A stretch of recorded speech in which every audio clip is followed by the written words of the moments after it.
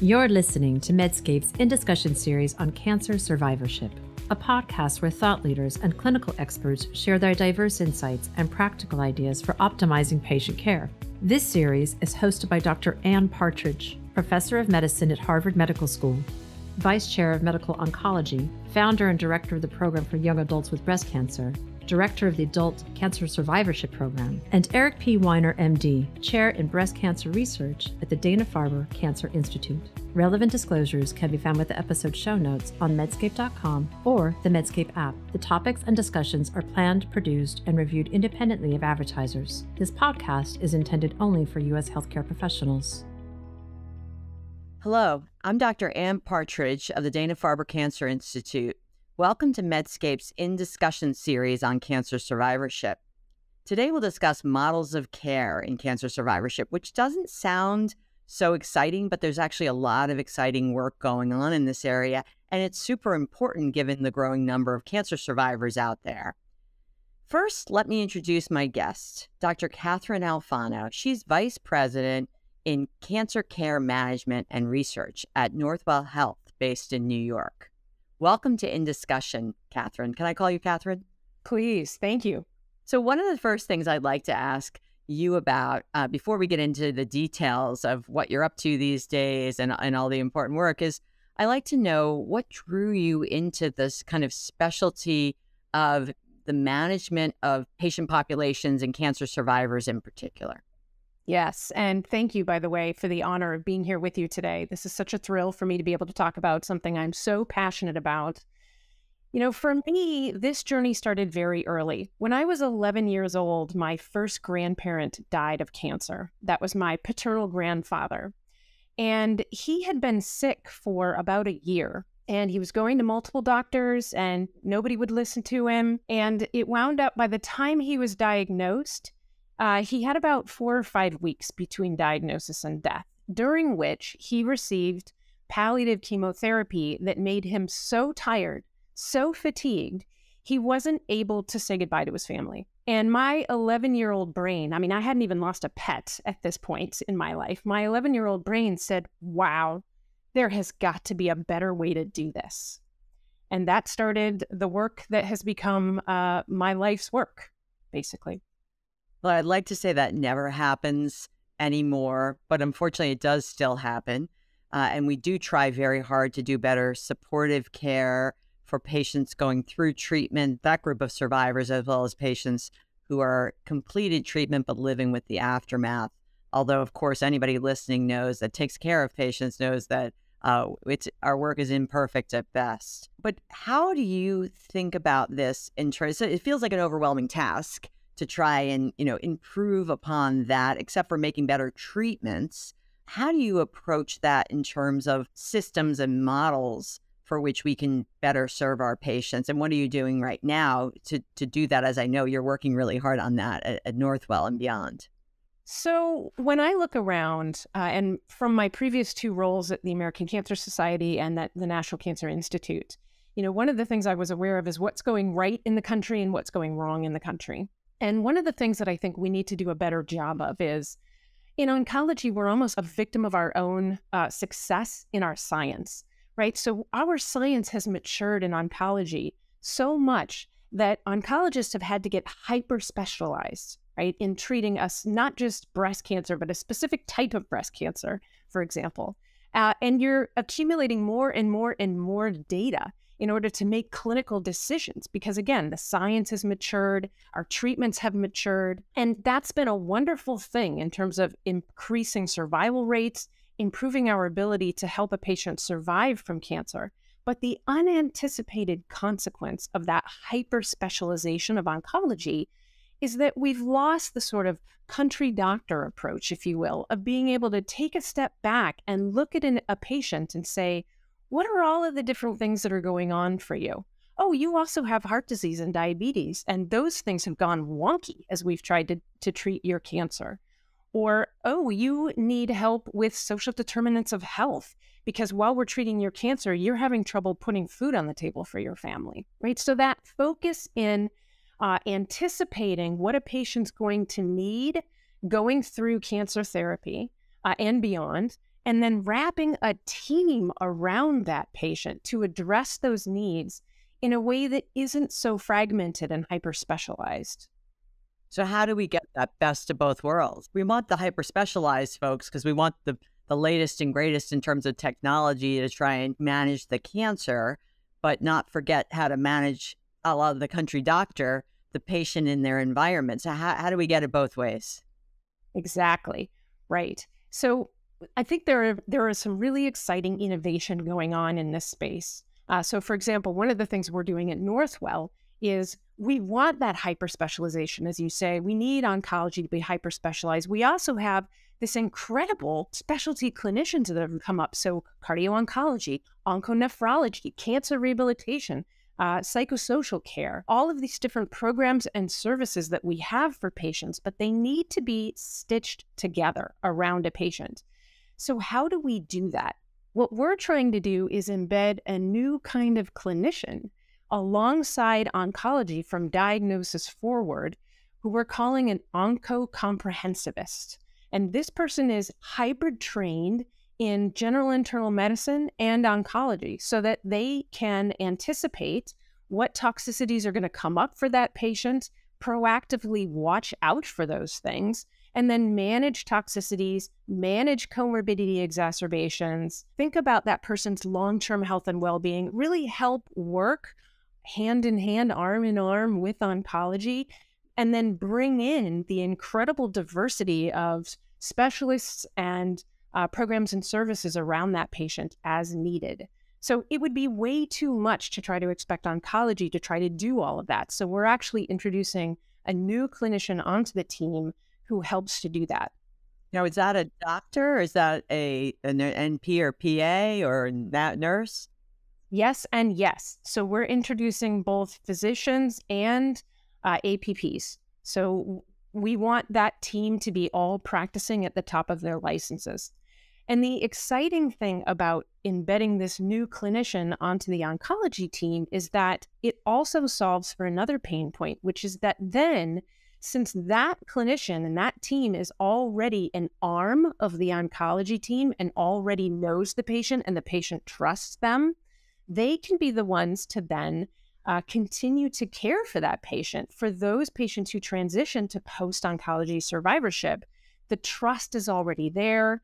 The clinician already knows that patient's cancer story and what they need, and the patient knows that that clinician has their back. We won't have survivors kind of transitioning from oncology to post-treatment survivorship saying, I don't really want to go to post-treatment survivorship. I want to follow with my oncology team because post-treatment survivorship doesn't know anything about what I'm going through and what I need, right? So that divorce never happens in this new model.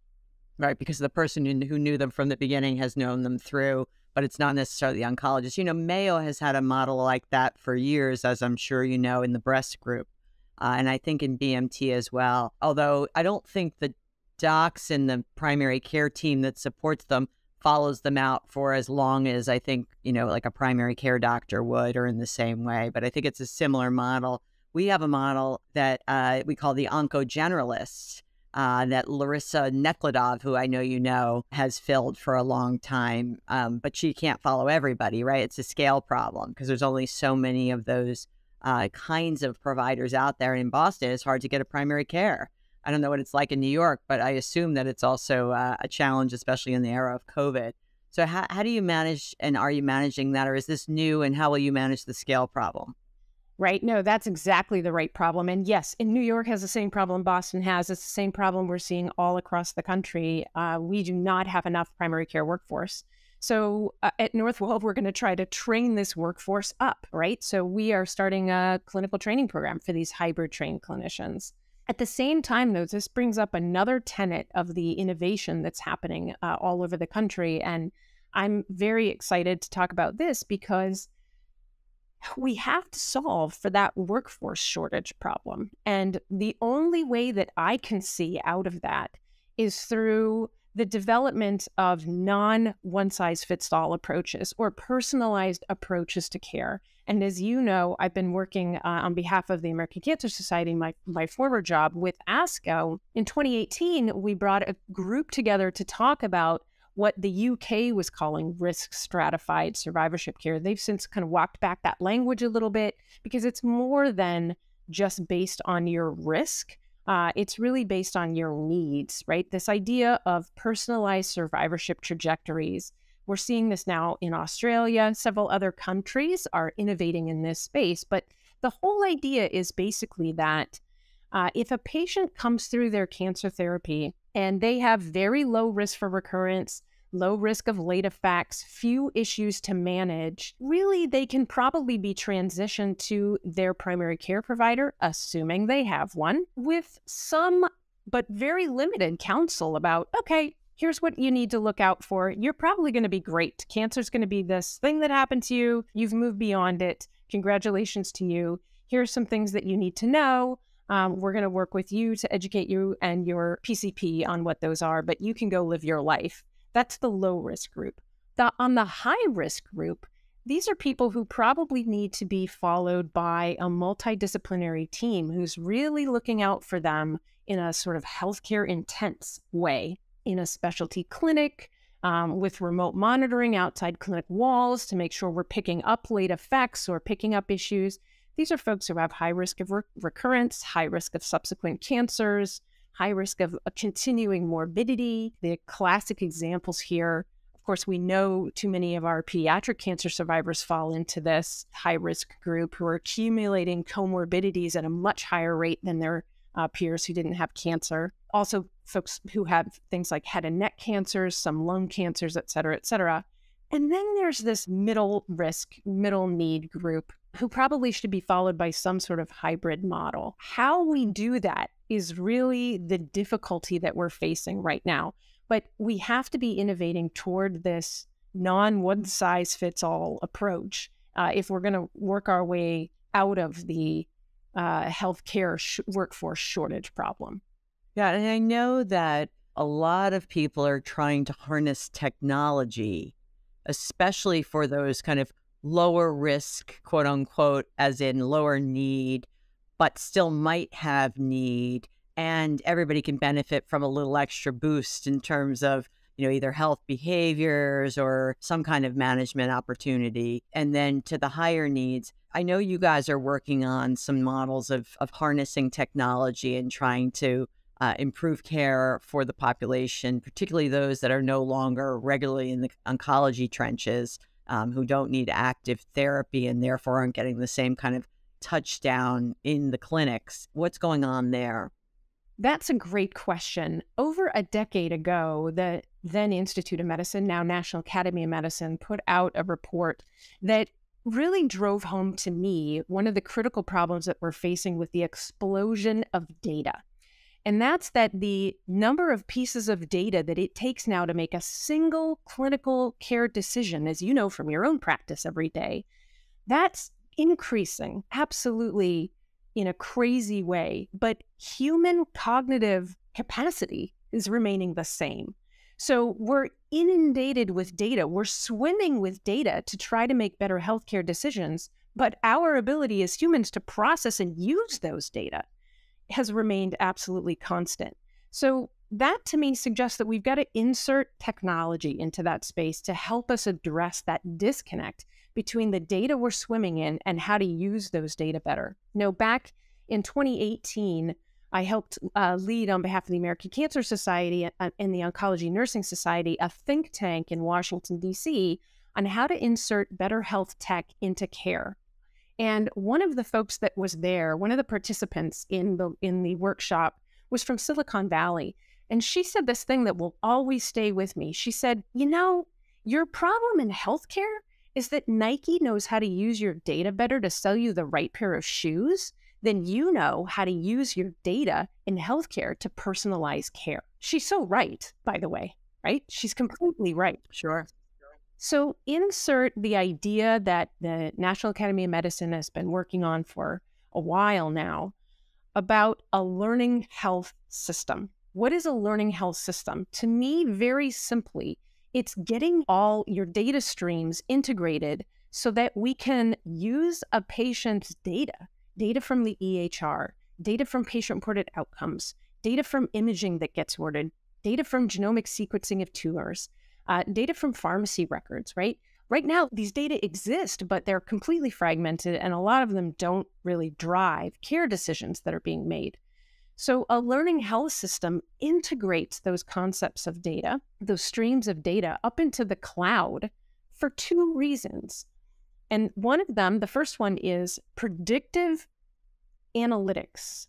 And that's predicting, okay, using these data, we know we're about to put a patient on such and such chemotherapy regimen, and they're going to be at risk for this toxicity. Or we know that this patient is about to experience financial hardship going through their cancer because we know that this is a problem for them, et cetera, et cetera.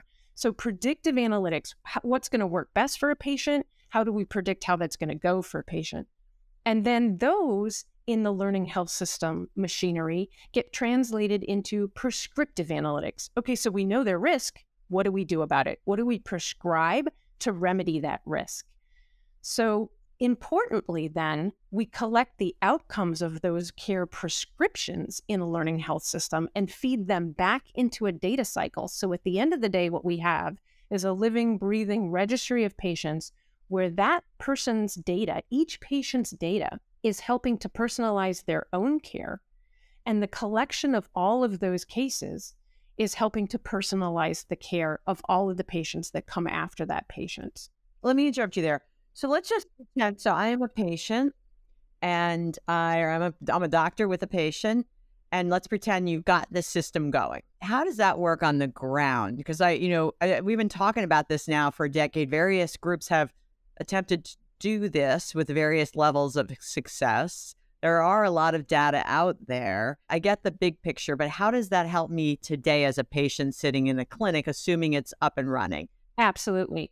So you're sitting there with your patient, you're just getting to know your patient, you've never seen them before. You want to be able to say to your patient, patients like you are best treated with X, or patients like you may develop this toxicity or that toxicity. And if that happens, we're going to wrap a team around you to address that. So don't you worry, right? It's that patients like you, right? We can't do that. We can't make those predictions without a big database running in the background that supports those analytics. The beautiful thing about why now, why can we do this now, is that, as you're well aware, and all of the listeners are too, American healthcare has been changing, and that cancer care delivery systems are now much bigger than they used to be because they've been growing and gobbling up other healthcare delivery systems. And so as a result, there are more patients in any given system all across America than there ever have been before. We finally have the denominators that we need to run these big analytical projects.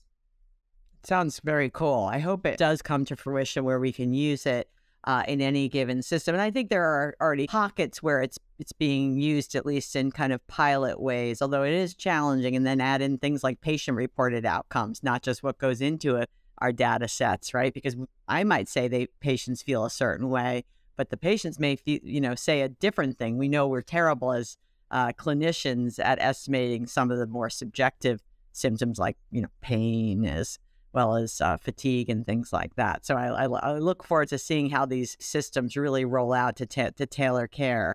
And I do think we will get there. I'm completely optimistic like you. I wonder, though, if you could comment also, in survivorship, there are a lot of things that historically kind of go to the back burner, or dare I say, fall off the stove if we're, not focusing on it historically. And that's how survivorship has grown up as a field, because it tends to be the things that the oncologists treating disease haven't paid as much attention to, although increasingly doctors are, and the providers that work with them. And I'm talking about nutrition and health behaviors and psychosocial health and sexual health, fertility, all of those things. So I'm wondering how, both in your system and from what you know about other systems, how do we get all that to patients so that they are able to access it in a timely way, and at the same time don't break the backs of the clinicians and are hyper specialized? Does that go along with your model of the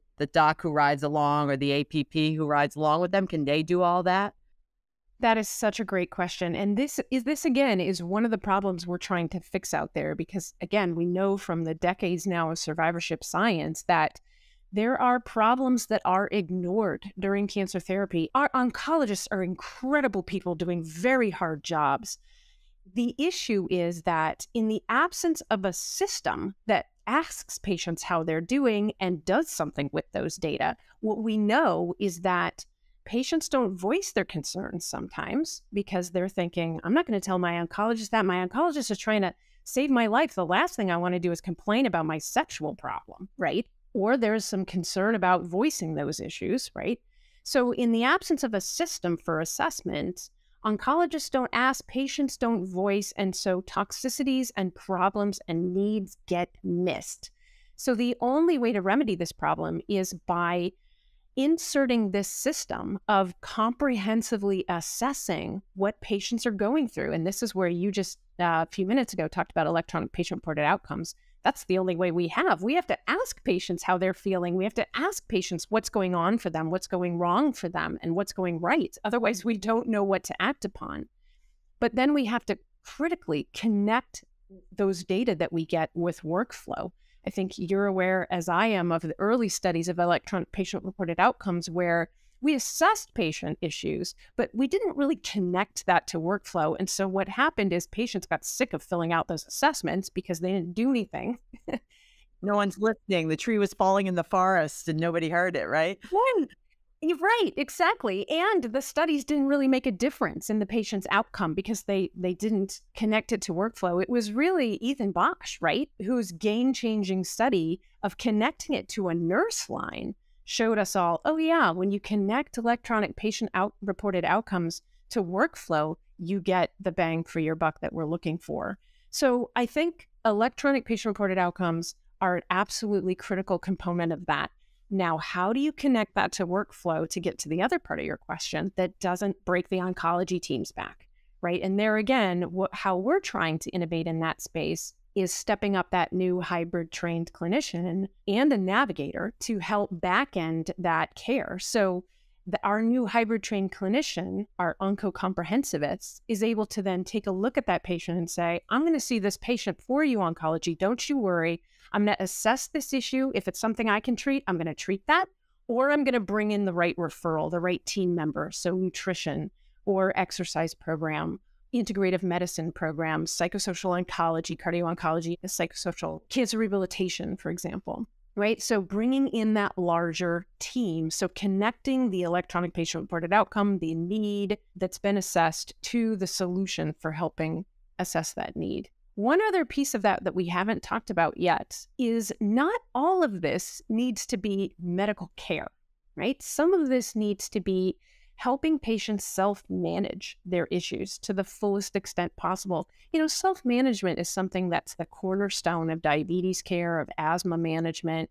It's not something that we've talked about a lot in cancer, but really, truly, many, many times what patients need is just to be able to be counseled about what they can do to take the reins of control back over their life, whether that's what to eat or how much to exercise and where, what's safe for them. We need to have these be standard parts of oncology and survivorship care. Well, I think that is a perfect way to end this, because I think you hit the nail on the head. Whether you're part of a big health system like yours and you can have a learning system that can inform people's care, or whether you're a country doc still but delivering cancer care, I think we need to be asking patients, doing that review of systems, including around some of the supportive care needs they may not get to. You know, that can be using a smartphone or a tablet in the clinic, or it can be a paper and pen still. And people are still doing that. And, you know, check off things you want to talk about today to get it to surface, to have some counseling around what we can do better for an individual. And then, of course, I love the idea of kind of moving a population along, which I know you're focusing on for the population health aspects. This has been terrific. I really appreciate you meeting with me today, Dr. Alfano. We've talked about how do we use technology to improve cancer care overall and cancer survivorship care. What are the models? What new models you're testing there, as well as how to kind of get patients to this care either remotely. And I would argue that we didn't touch on this too much, but, you know, there's policy implications here too.